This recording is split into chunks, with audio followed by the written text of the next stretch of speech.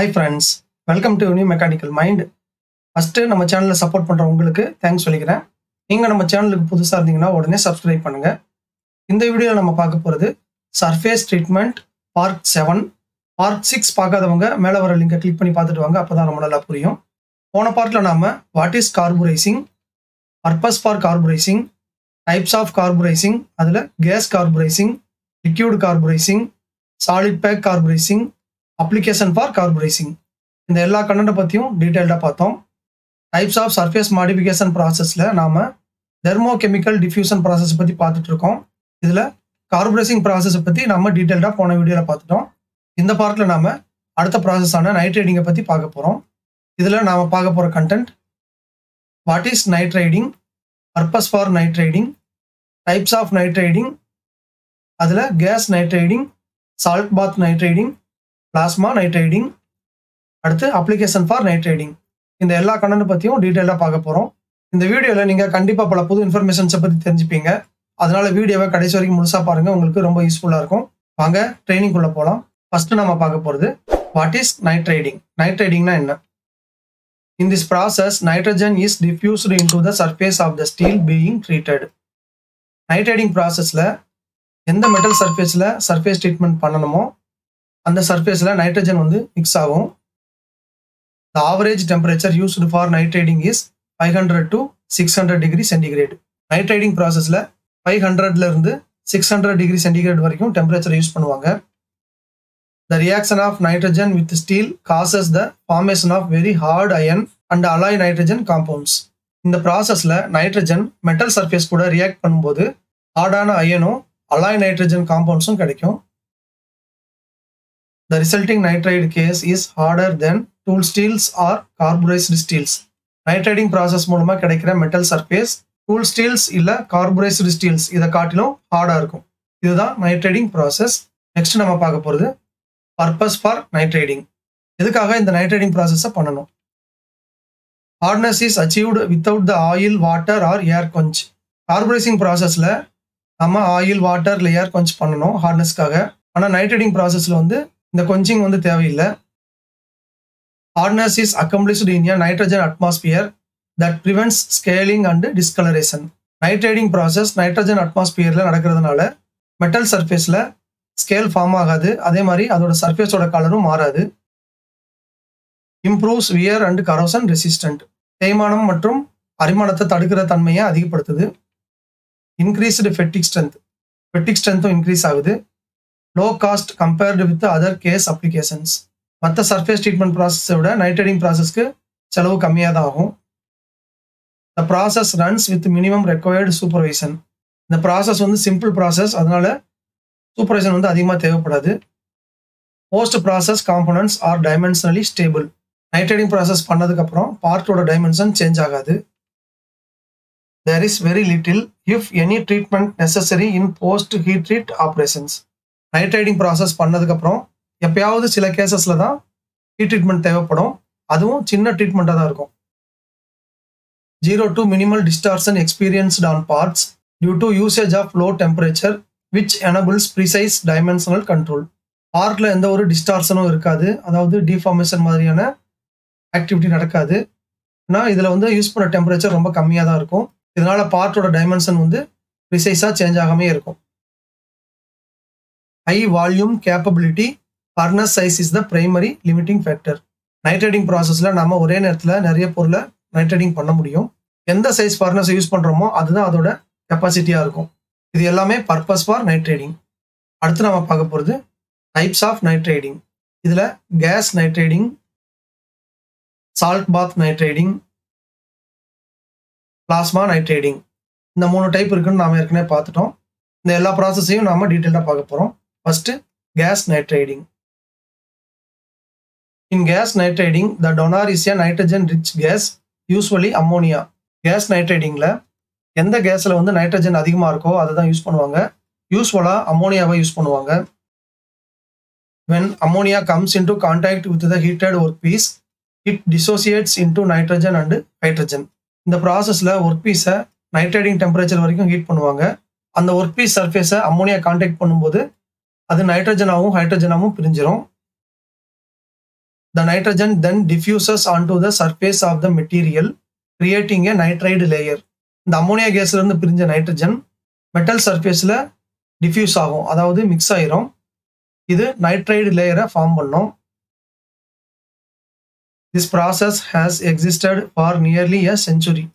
இந்த case nitriding process கிட்டத்தட்ட 100 வருஷமா இருக்கு. Recent developments have led to a process that can be accurately controlled. இந்த ப்ராசஸ்ல இப்போ நிறைய டெவலப்மெண்ட்ஸ் வந்திருக்கு. இது மூலமா இந்த case nitriding process accurate control பண்ண முடியும். The thickness and pace constitution of the resulting nitriding layers can be selected and the process optimized for the particular properties required. இப்போ இருக்கிற கேஸ் நைட்ரைடிங் ப்ராசஸ்ல நமக்கு மெட்டல் சர்ஃபேஸ்ல எந்த அளவுக்கு திக்னஸ் தேவையோ அந்த அளவுக்கு துல்லியமா பண்ண முடியும். அதுக்கு அந்த மெஷின்ல ப்ராசஸ் பேராமீட்டர்ஸையும் செட் பண்ண முடியும். Parts will be masked to avoid hardening some areas such as gear hubs and bores, keyways, threaded holes or bearing surfaces which are easily machined after nitriding.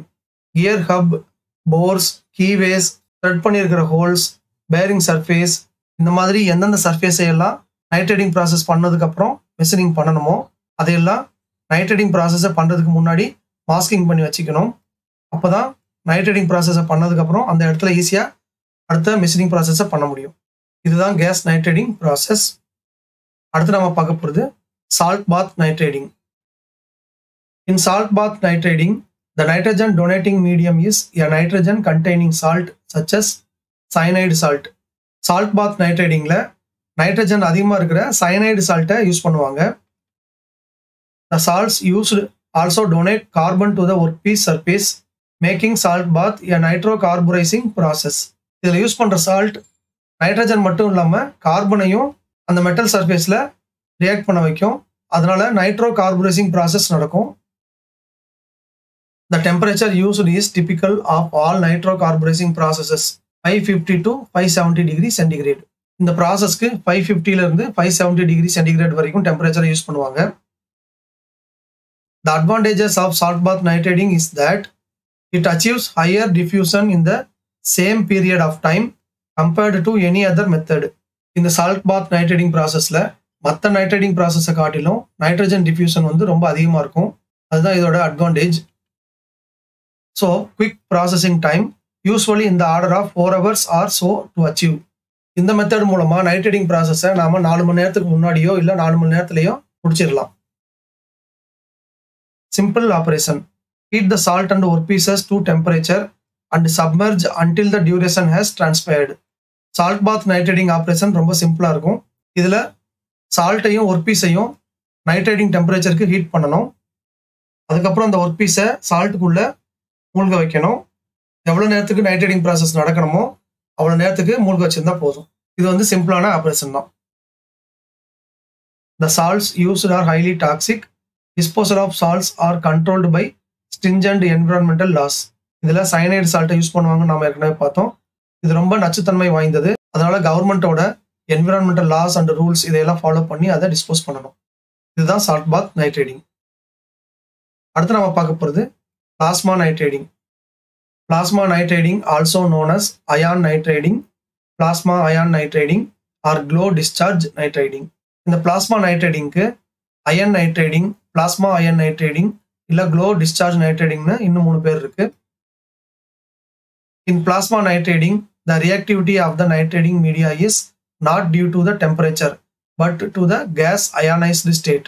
Plasma nitridingல nitrogen diffusion, அதாவது nitrogen reactivity வந்து temperatureனால நடக்காது, gas ionsனால நடக்கும். In this technique, intense electric fields are used to generate ionized molecules of the gas around the surface to be nitride.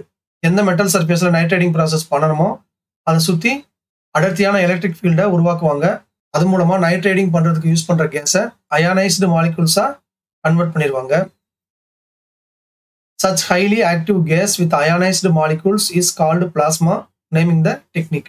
பிளாஸ்மாங்கிறது ஒரு கேஸை அயானைஸ்டு மாலிகுல்ஸா மாத்துறது.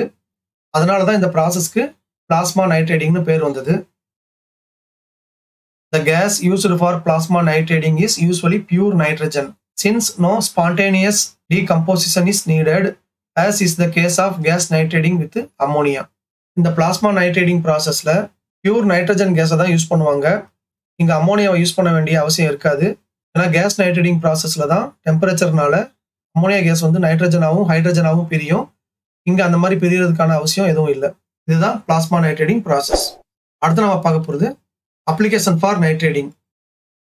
The nitriding process is normally used for எதுக்காக nitrating process use ஆகுதுன்னா gears, cranks, camshafts, cam followers, valve parts, plastic injection molding screws and dies, die casting dies, forging dies, extrusion dies, injectors, firearm components, etc. இந்த மாதிரி எந்தெந்த பார்ட்ல எல்லாம் surface hardness அதிகமாக தேவைப்படுதோ அங்கே எல்லாம் இந்த நைட்ரேட்டிங் ப்ராசஸை யூஸ் பண்ணுறாங்க. இதுதான் application for nitrating. Okay friends, இதோட சர்ஃபேஸ் ட்ரீட்மெண்ட் பார்ட் 7 வீடியோ முடியுது. இந்த வீடியோ உங்களுக்கு யூஸ்ஃபுல்லாக இருந்திருக்கும்னு நினைக்கிறேன். இந்த வீடியோ உங்களுக்கு பிடிச்சிருந்ததுன்னா லைக் பண்ணுங்க, உங்கள் ஃப்ரெண்ட்ஸ் எல்லாருக்கும் ஷேர் பண்ணுங்க. உங்கள் லைக்ஸ் தான் அடுத்த வீடியோவை இமீடியட்டாக போகிறதுக்கு மோட்டிவேஷனாக இருக்கும். இது வரைக்கும் நம்ம சேனலை சப்ஸ்கிரைப் பண்ணாதவங்க உடனே சப்ஸ்கிரைப் பண்ணுங்க. கூடவே பெல் ஐக்கான் பட்டனையும் ப்ரெஸ் பண்ணி வச்சுக்கோங்க. அப்போதான் அடுத்த வீடியோவை அப்லோட் பண்ணும்போது உங்களுக்கு நோட்டிஃபிகேஷனில் உடனே வரும். உங்களுக்கு டவுட்ஸ் இல்லை கமெண்ட்ஸ் ஏதாவது இருந்ததுன்னா அதை கமெண்ட் செக்ஷனில் போடுங்க. மறுபடியும் அடுத்த வீடியோவில் மீட் பண்ணலாம். தேங்க்யூ.